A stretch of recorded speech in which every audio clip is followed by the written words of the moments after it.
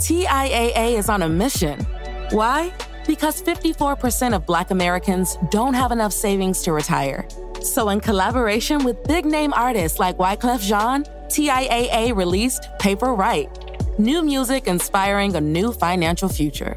With 100% of streaming sales going to a nonprofit that teaches students how to invest. Stream Paper Right now and help close the gap.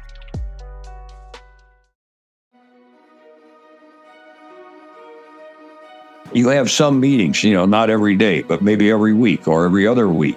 And sometimes somebody who doesn't even have expertise in the area that the guy who is explaining his problem has comes up with an idea to, well, try something like this, and they do. Hi, and welcome to Deep Leadership. I'm your host, John Rennie. Well, I hope all is well with you today. It is another beautiful day here in North Carolina, and this episode is brought to you by our sponsors, Habit Stack, Ignite Management Services, and Liberty Strength. These sponsors help me bring these shows to you each and every week, so I encourage you to click on their links below and check them out.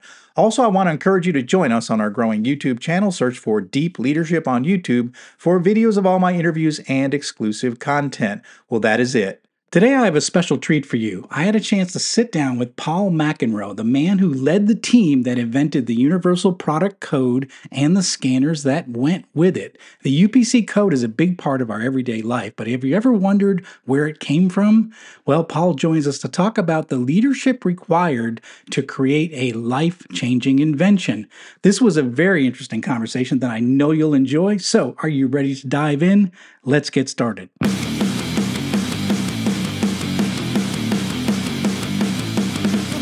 Welcome to Deep Leadership. Leadership is a people business. That's the philosophy of your podcast host, John Rennie. As a former Cold War submarine officer who spent 20 plus years leading businesses in corporate America before starting his own manufacturing business, he knows that leadership matters. Are you ready for some real-world actionable advice from John as well as his expert guests? I'm ready. The show starts right now. Welcome to the Deep Leadership Podcast. Today I'm joined by Paul McEnroe. Paul is an award-winning engineer who developed multiple state-of-the-art technology during his long career, including more than 2 decades in leadership positions at IBM. Paul is best known for his primary role in developing the Universal Product Code, UPC, the barcode used on every product in supermarkets and the retail industry, and the scanners that read them. His brand new book is called The Barcode, How a Team Created One of the World's Most Ubiquitous Technology. It tells the tale of the team who created this life-changing invention. I'm excited to have him on the show to learn how to lead a team to accomplish a seemingly impossible goal. So, Paul, welcome to the show. That's my pleasure. Thank you. I'm honored to meet you, sir. And the barcode, the UPC symbol has been like throughout my whole life. I mentioned, I'm 56 years old. In high school, I was, worked in the supermarket scanning. So your technology has lasted, 50 years, which is just amazing. And so I think it's great to have you on the show, but it's really interesting to learn how you led, how the team did the work to do something that was next to impossible. So I'm excited about to hear that story. So let's start. Talk to us about the barcode. I mean, how has this staple become a staple of the modern electronic world? And is it surprising to you that 50 years later, it's still like the standard? Well, it is that it's 50 years later. I did realize that once we got it selected as the international standard back exactly 50 years ago this year, that it was going to go broad and it would go wide and it would be around the world and so on. So we knew it was going to be a big thing then. But that was already 4 years into our development because I started this thing in 1969. Wow. Would it last 50 years? No, I didn't really foresee that coming. Perhaps you're interested. Your listeners would be interested in how we got started in this thing, and that leads to a lot of the answers to the questions you asked.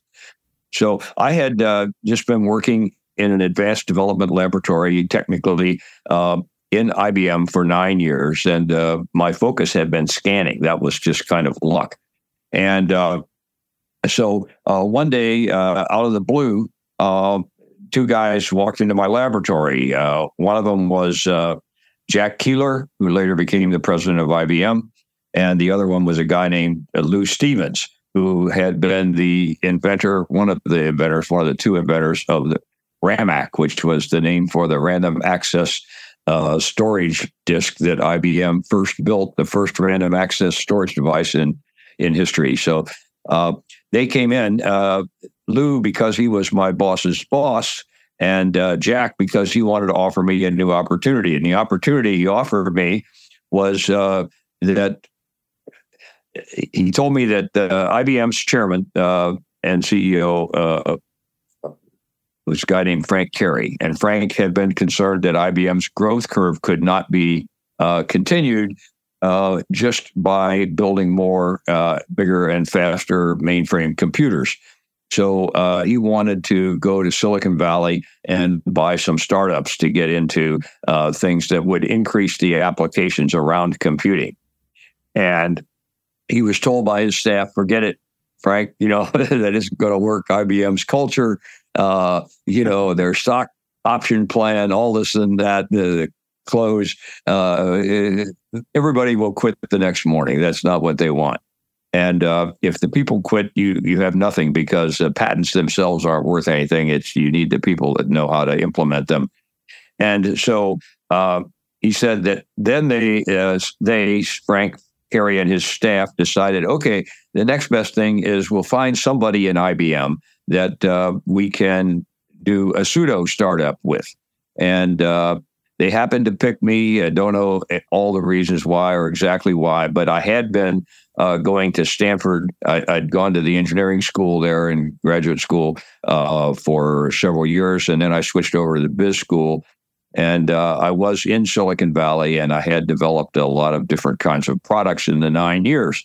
So anyway, I was asked to pull together a team to start them in a new business, a business that would be peripheral to the mainframe computers, that would create more applications, more data to be manipulated by those major processors. And so I was fortunate to be able to pull together the first part of the team, which was just two helpers to look at different industries. We looked at banking. We liked that a lot. We started to go there, but it turned out we found there's another organization back in the wilderness of IBM that was already doing that. So we didn't want to interfere with that. So then we went back and looked again.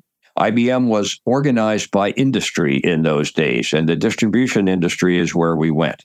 And I worked with a gentleman who was the head of the distribution industry. So all the sales and marketing organizations of IBM were industry-oriented. So the distribution industry salespeople who sold computers to the Macy's and the all of those types of companies, the Safeways and so on, brokers that were in the distribution industry, all those salespeople reported up to him, and he knew what they needed and required. And so they had well documented the need for increased speed at point of sale, inventory management and control, reordering, and better decisions on how to sell stuff from the store, where to position it, et cetera, et cetera.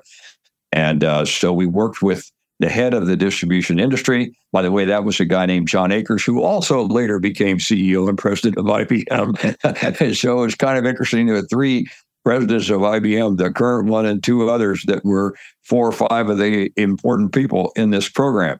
Anyway, so I pulled together this proposal for starting up a new business in retail and supermarket industries. And we also included in that everything from hotel, motel, which we regarded as a distribution thing. You go around, you travel, you stay in a hotel, fast foods, 7-Eleven stores, gas stations, all of that. But we decided to start with retail and supermarket, big retail and supermarket. And so down the road we went, and I put together a proposal treating IBM executives just as though they were venture capitalists, and put a proposition in front of them for money and everything, and they bought it.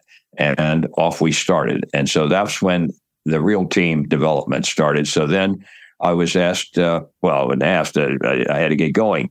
And I had been told that they'd prefer to do this business in North Carolina, even though I was in California, because the North Carolina facility had been started only 4 years earlier in 1965, and the factory was just being completed and was certainly far from full.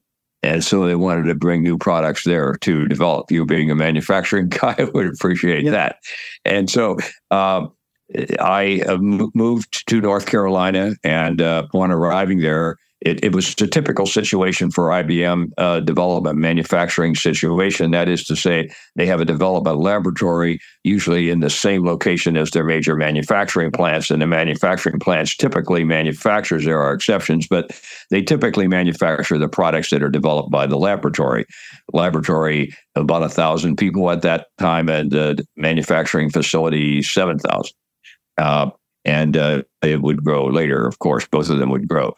Anyway, I went there, and I could see, what the products were going to be. I mean, we were going after point of sale. We had described this to the executives, and they bought it. So we knew we had to do scanning. We had to come up with some kind of a symbol to be scanned. As yet, the symbol selection committee of the Universal that eventually decided on the Universal Product Code from the Supermarket Institute hadn't even been formed yet, because this was 1969. They were formed in 70, and then they articulated what they wanted in 71 and picked the one that they would use, which happened to be ours in 1973, 50 years ago this year.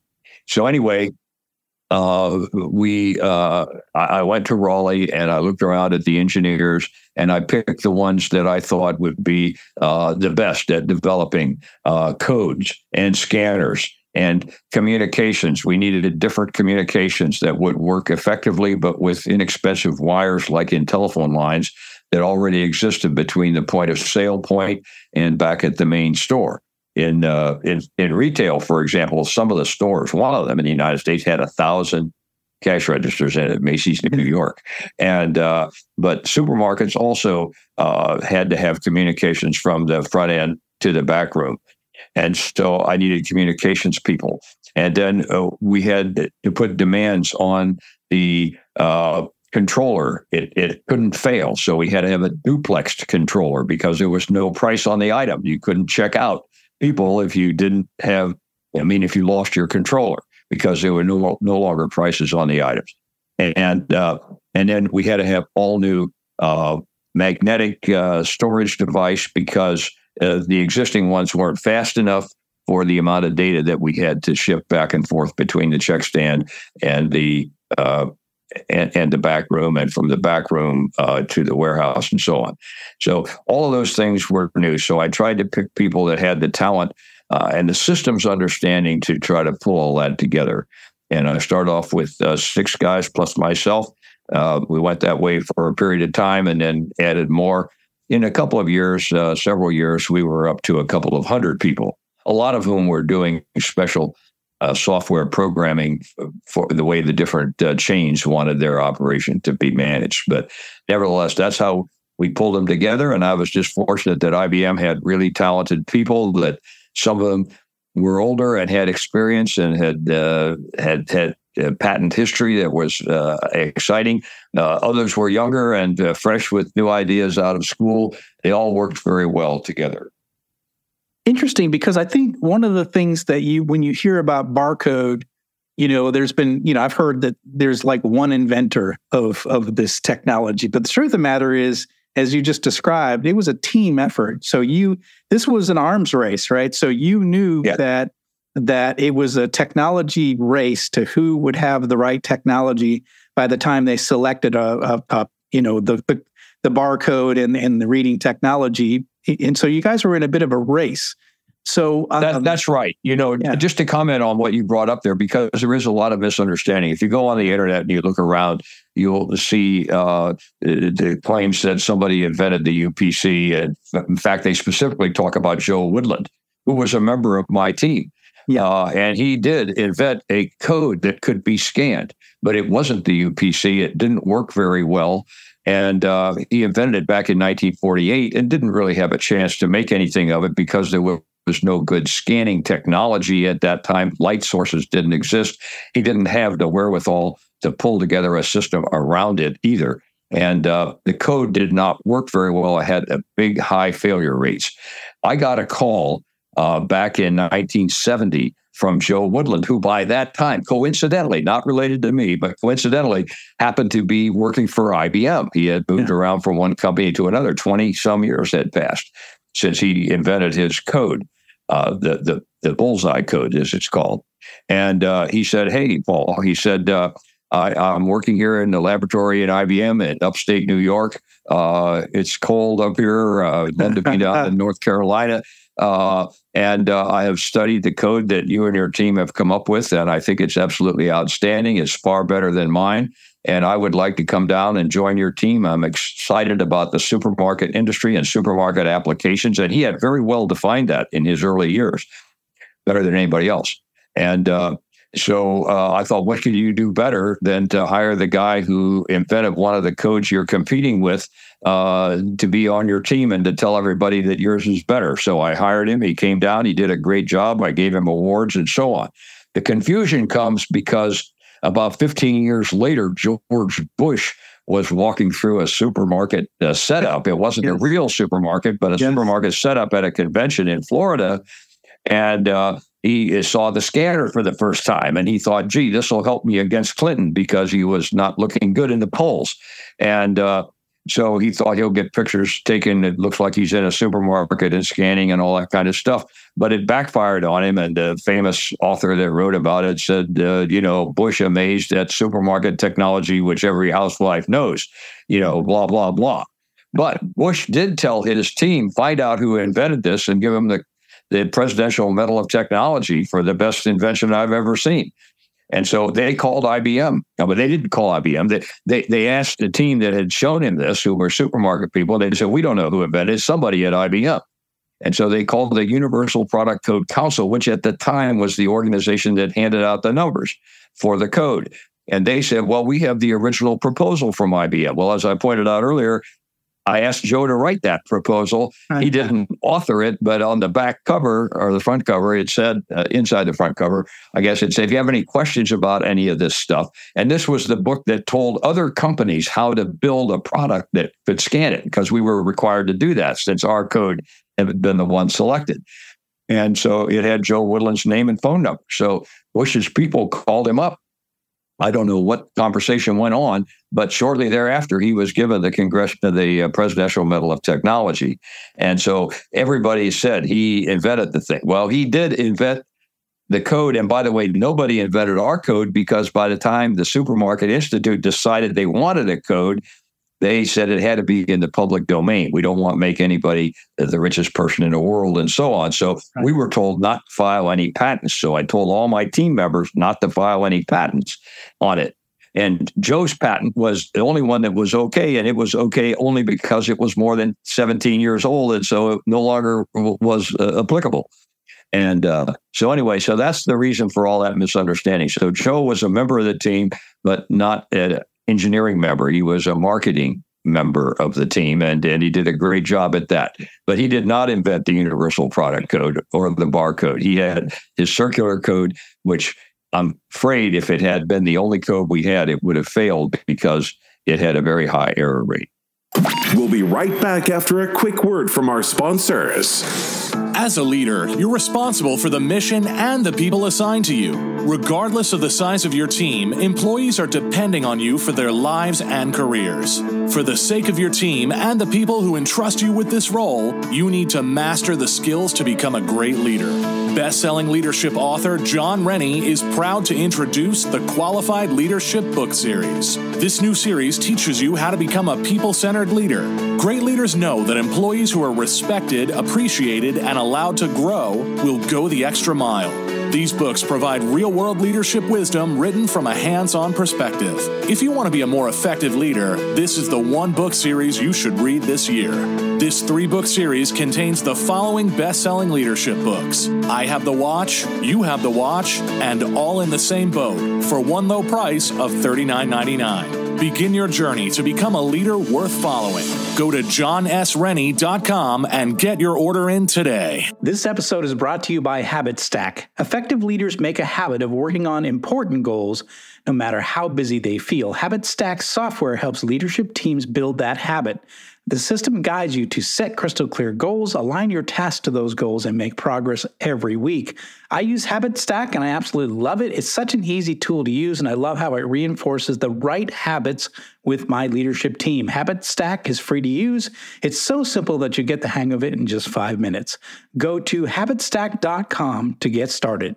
This episode is brought to you by Ignite Management Services. Ignite is led by Mike Watson, who you might remember from episode 137. Mike and his team believe that everything starts with leadership. Whether it's strategy execution or cultural transformation, it's the role of the leader to create the conditions for their people to succeed. The team at Ignite can help you develop critical habits to enhance your leadership capability and transform your business. Ignite Management is now offering the Resilient Leadership Assessment Tool. This is an online questionnaire designed to assess and guide leadership development, coaching, and team building. It provides leaders an opportunity to gain insights into their leadership strengths and development needs. After taking this assessment, you will receive a custom, detailed report that provides practical and actionable recommendations to enhance your effectiveness. I have taken this assessment myself and found it to be extremely valuable in helping me make changes to my leadership approach. Right now, Ignite is offering 15% off the price of this tool to the deep leadership audience. Go to ignitemanagement.ca and enter the code START15 at checkout to get started today. This episode is brought to you by Jeremy Clevenger at Liberty Strength. As a high-performing leader, you know that leadership isn't about telling people what to do, it's about leading by example. And for most people, the one area that they are lacking when it comes to leading by example is their health and fitness. By improving your health and fitness, every other area of your life improves. Your energy skyrockets, your sleep improves, your confidence increases, and more. But how can you get and stay fit as a busy leader? Well, you do what you've always done. You hire the best people for the job. Don't struggle on your own. Put Liberty Strength in your corner. Jeremy and his team will work with you to take your physique, mindset, nutritional habits, and more to the next level with his step-by-step, all-inclusive coaching program. I've worked with Liberty Strength for the past 2 years, and I'm in the best shape of my life, and I'm still hitting strength personal records at 56 years old. If you want to step up your game, reach out to Jeremy at libertystrengthtx.com to find out more and get your initial consultation scheduled with him today. It's interesting because you're hearing you talk about it because I've been involved with some major R&D projects where, in fact, I got a patent on one of the ideas on this, but it was a major project, it was a team effort, and we did something that was never done before. And the company got a lot of accolades, but there were a few of us that were sort of inventors on it. But it was always a team effort. In other words, it was us together as a team accomplishing a goal. Yeah. One of the things I was going to ask you about that. So, what can we tell like the listeners that are listening in that may be leaders, that might be project managers? How do you build? I mean, obviously recruitment was a big part of this, but how do you build and motivate a team to do something that's never been done before, to do the impossible? I think that's what's remarkable about the story is the technology was just barely getting there. Like laser technology was there, scanning was there, the computers were just enough. I mean, everything was right on that ragged edge of being available at that time, and you put it all together and won the day. I think that's a major story. Yeah, you're right. There were many technologies that were on the ragged edge. Yeah. My opportunity was that I knew one of the edges. My edge was scanning, but the others I wasn't the expert at. But I had bumped into them in my 9 years at IBM before. I have worked with the people that developed Winchester technology for file recording, magnetic recording. We put stripes on credit cards the first time they were put on. We built the Barrier Rapid Transit magnetic stripe on a ticket. And we used the code in magnetic form for the retail in the first 25, 30 years.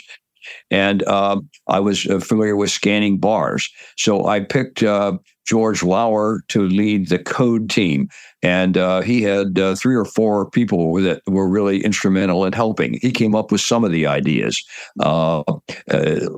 We had ideas about how to make the code more reliable than Joe Woodland's old code. And there was a different guy that came up with that. So the real key items of the symbol were like 4 different guys. But we did have an expert in each of the fields we needed. We had 2 experts in communications. We had experts in communications that knew a lot about error detection and error correction, including George Lauer. And so that was satisfied. I had made friends with people when I was back at IBM in San Jose who were experts in magnetics. We didn't have one locally. We were good enough to be able to build wands to scan magnetically, but not the whole file system. And so I was able, one of the lessons is don't burn your bridges, because I called up a lot of people in a lot of different labs in different continents and said, I've got this problem. Can you help me? And they all said yes. And so I was traveling a lot in those days. We had the magnetics developed in Hursley, England. We designed the scanner, but had it built in Rochester, Minnesota. We had to have the computer in the back room, specially designed for fail-safe, characteristics in San Jose, California, and we did most of the rest of it in Raleigh. So we did have somebody connected with us or on the end of the phone that was an expert in each of the different technologies, and I had several really good systems people. And systems people are really what you require to put this kind of a package together, because they understand what needs to be done and how the system needs to work, and you can define that. And so I think in answer to a question you asked a little while ago is how do you keep the team motivated to go at all of this? And the answer is you have some meetings, not every day, but maybe every week or every other week, where you call the people together and you talk to them. It's not like they're making a report to senior management. They're reporting to each other. We need this link and we need that link and we need this thing and we need that thing. And here's how I'm coming on that. And sometimes somebody who doesn't even have expertise in the area that the guy who is explaining his problem has comes up with an idea to, try something like this, and they do. And so the people that were working on the symbol met with the people who were working on the magnetics, and met with the people who were working on the communications, and other people who were working on the point of sale device itself, which in fact was, in a way, you could call it the first PC, because it had everything a PC had. It had a stored program computer that we could program. It had a memory. It had a keyboard. It had a display, and it had a scanner attached. And we put the first integrated circuits that were ever done in IBM into that point of sale terminal. Mm-hmm. And of course, that was 10 years before the PC. So that's the way that worked. We everybody got together and talked about these things, and we had regular meetings about it, and then they would go off and work in their own rooms, and they were free to call up other people. And some of them, like George Lauer, as I said, he was my lead guy on the symbol itself, but he had 4 or 5 helpers, each one of which came up with one of the real key elements. And so, as I say in the book, if we had written a patent on it, I think there would be 4 or 5 names on the patent, and deservedly so. Yeah, it's what's interesting to me is that, like I said, you're doing something that's never been done before, and did you know? Did everybody know what the date was? Like, we had to have a working solution by a certain date. Was everybody working towards, a common, like, we have to have a working solution by a certain time? So there was like a clock running the whole time, or was it? Yeah. There was, but it was the standard clock of development. I had so much money, and we were going to run out, and then I had to get more. Yes. Okay. When I first asked for the money, I asked for $300,000 the first year, $1 million the second year, and $3 million the third year. And an interesting story that bears that out. This is the kind of pressure we had. I was working in the laboratory and laying out a scanner, and we got a new division president. The first division president it was replaced. He went up the line, and we got a new one. And the new guy comes to town. He was a very famous guy. His name was Bob Evans. And so he came in, and we showed him what we were going to do. We were going to grab this item and move it at 100 inches a second up to 6 inches off of the tabletop while it might be spinning, and read the label on it and send it off to the check stand and do all the work that had to be done there, and increment the inventory and send it back and so on before the customer could tell. And we were going to do that with 40 check stands at the front end, which was required in some of the stores in Europe, and before the customer could tell. And he said, you know what, this is the most ridiculous, blankety blank program I've ever heard of. And I know damn well that if I let you continue on this today and I came down and checked it out on a regular basis, I would kill it in no time. So, but you guys have a good reputation. And so I'm going to go away for 1 year, and I'm coming back in 1 year. And if this damn thing doesn't work, McEnroe, your desk is going to be in the parking lot. And out the door he walked. So, we're thinking of my desk in the parking lot, meaning that you're fired. Right. They didn't really fire you in IBM. They wouldn't have fired me. What they would have done is, you're out of this job, and, they'd move me to some hallway at the end of the hall, and I'd have no secretary or assistant or anything, and nobody would dial my phone for 6 months, and then they'd give me a new job. Right. Anyway, that's what happened to you in those days. So, he came back in 1 year, to the very day. And he was a busy guy. And he walked in the lab, and he picked up a pack of cigarettes that we had stuck a label on that we had hand printed. These hand printed labels were hard to scan. That's where the difficulty of reliability. I understand that. Yeah, readability in the scanner would be a problem. And so he picked that up and he threw it across the check stand, and it bounced around and slid across, and it read it correctly. And, he said some unmentionable thing, and then he got down on his hands and knees. And by the way, he was like 275 pounds. He was a very big man. He got down on his hands and knees and opened the doors up underneath the scanner like he was expecting to find some small fellow under there keying numbers in a thing based on what he knew they were going to scan. And of course, he didn't find the gentleman under there. And, he walked out in the parking lot and bought us back a prize. Actually, the prize he bought us were 3 bottles of Jack Daniels, which we would all have been fired for having if IBM ever caught us with it. But whatever. So that was kind of the urgency of it. We knew we had to get it done, and had to get it done in that time frame. And of course, once we were selected as the international standard, then there was a time frame, And by the way, we didn't win it. NCR beat us to the punch. NCR, I had seen them as an opportune target because they had 95% of the marketplace. And by the way, they had that kind of market hit for almost 100 years. They started in the 1870s, 1880s, and they were worldwide. But they had this big old cash register that was very, very heavy and not very convertible. It was cast iron, it had big levers and keys and everything. And you can see, hey, all we got to do is beat that thing, and we've got a market outlined for us. But we knew we had to do it. And so NCR, they had proposed a green, black, and white code that was rejected. And they weren't even a finalist. They were rejected early on, and then they adopted our code and supported us in the selection process. And then, of course, I remember I told you about I had Woodland write the instructions. So we published the instructions immediately after we were selected for other companies to read. And NCR got the instructions, and they had their reader working before ours. Why? Because IBM was under Justice Department supervision. We had to be very certain that we did not announce anything until we had tested it 6 ways from Sunday. And we didn't sell anything until we had tested it even more. So we had all kinds of tests going on and being conducted around different in the United States and outside the United States. And so we were a month or so behind NCR. That's why you've heard that the first scanner was at NCR installed store in a Kroger supermarket, or in a supermarket rather, in Ohio near their facility.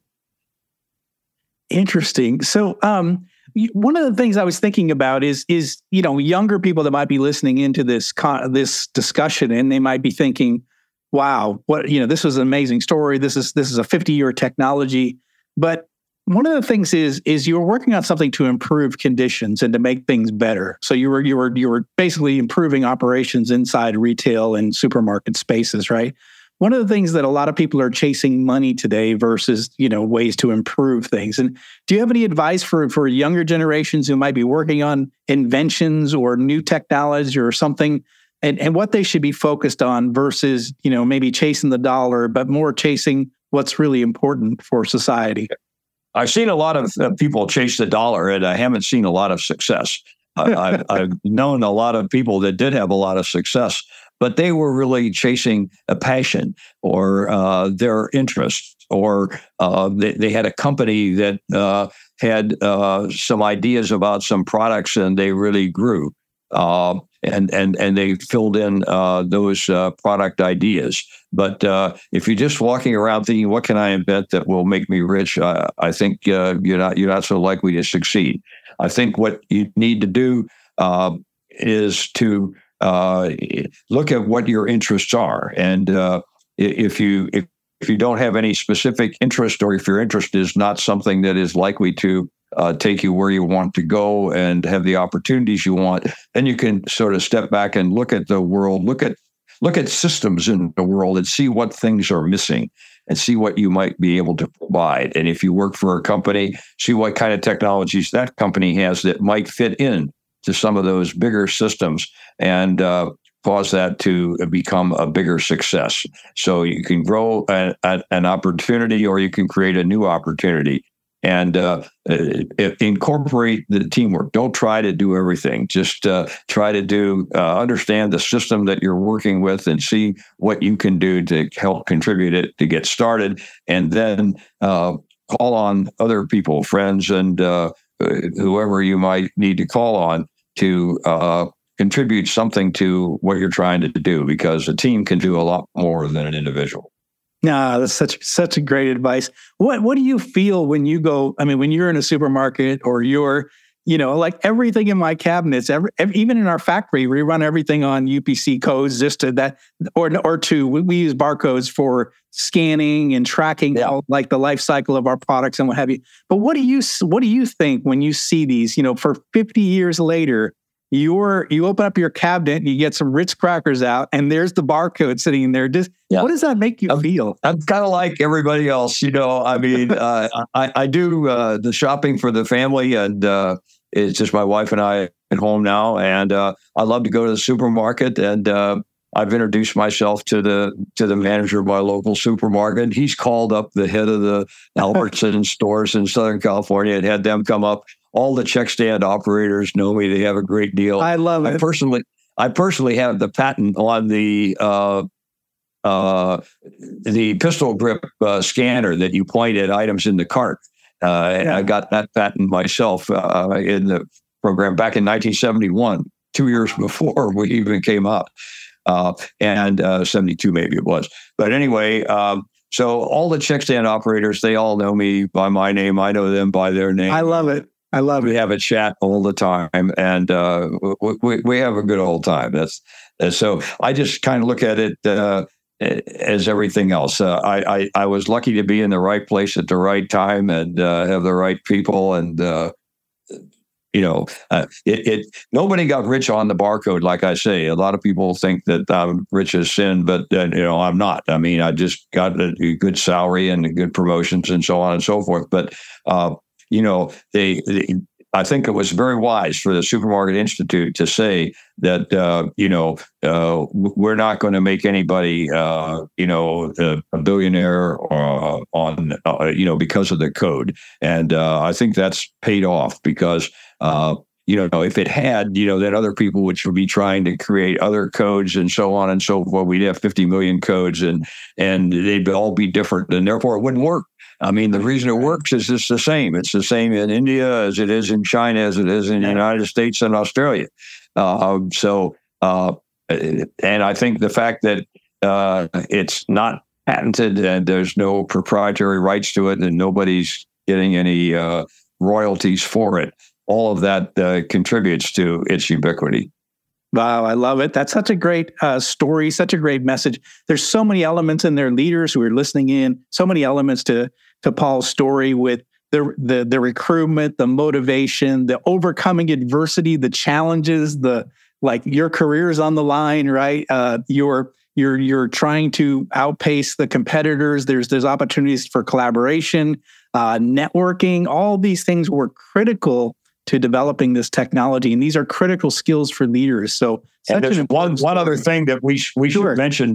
We don't have time to go into it, but the public acceptance was, particularly political acceptance was very poor. 18 states passed laws against it. My first store wouldn't open because the picket lines from the union said they were afraid they were going to lose checkout operators.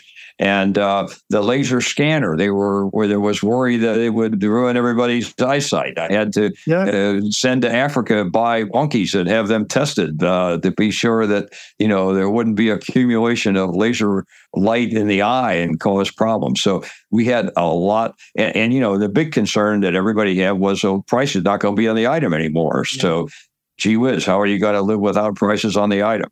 Yeah. The answer is that the detailed check slip that had the information next to the price that said how much you paid for it was better for comparison shopping than it was before. Yeah. And I understand even the manufacturers were hesitant to put that UPC label on their product because they have a beautiful package design. They don't want to ruin it. That's right. They were worried about the space. And one of the space consideration was one of the very largest problems in the early days of the code, because it was easy to make a code that was too big. Then you could scan it very easily. But we had to scan it and make it smaller and smaller and smaller. Yeah, and I understand that was a big challenge. I understand a pack of gum was the first thing scanned, or was a pack of 10? No, the gum is what it was, yes. Yeah. So it was a smaller barcode that had to pass or at least was the first thing. Well, it's a fractional. When we did, the standard barcode had two sides to it, and if you look at the bars, they're separated in the middle by some other bars. Mm-hmm. There's a whole story behind that. But anyway, it is 5 digits on the left and 5 on the right. It can go up to 6 now on each side and so on. And then there's a country code buried in some of the bars. But basically, on the gum and the real small packages like that, we had different options. So you could use only half a code. And that's what that was. Ah, man, this is such a great story. Listeners, I hope you are enjoying this conversation as much as I am. And if you want to dig deeper in this is a book that you're going to want to get, especially if you're like me. You love technology, you love stories of teams overcoming impossible hurdles. I encourage you to pick up this book. It's called The Barcode, How a Team Created One of the World's Most Ubiquitous Technologies. Paul, how can people find out more about you and this book? Oh, you can buy the book on Amazon, and I'm sure it goes down the line and goes to you based on its barcode. It's got one on the front and one that counts on the back. And it's available on Barnes & Noble, and it will be available at stores and so on. And that works out fine. That's great. And listeners, there's a link in the show notes for the book. I encourage you to get it. If you're anything like me, you're going to love this story. You're going to love the story of how they overcame all this adversity to create a technology that's still used today, and it's going nowhere. As far as I'm concerned, that technology will probably be around for 15 more years. So, Paul, I want to thank you for coming on the show and sharing this story of how you and your team developed this technology that still exists today. So thanks for coming on the show. It is my pleasure. Thanks again. Well, that's it for today. Thank you for listening to Deep Leadership. If you like this podcast, please subscribe and share so we can continue to build a world with better bosses. Until next time, this is John Rennie saying take care and lead well.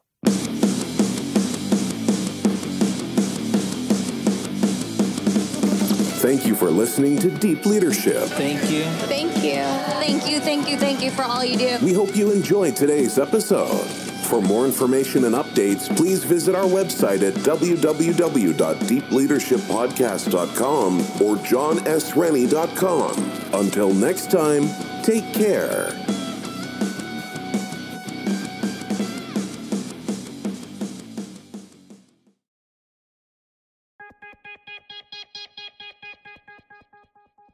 Step inside the marketing mirror to uncover marketing secrets, discover gems, tactics, lessons, and campaigns you can use, next gen or fundamentals.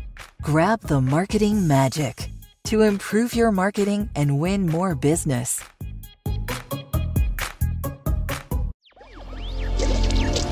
Electricast. Welcome to the Reverie channel, where entertainment knows no bounds. Live concerts, on-demand music, documentaries, and short films, all in stunning HD. Now on Roku TV, Apple TV, and Amazon Fire. Immerse yourself from home. And on Android and iOS for those on the move. Support creators with crowdfunding donations. Fuel their creativity. Join us in shaping entertainment's future. The Reverie channel, where every view, every donation matters.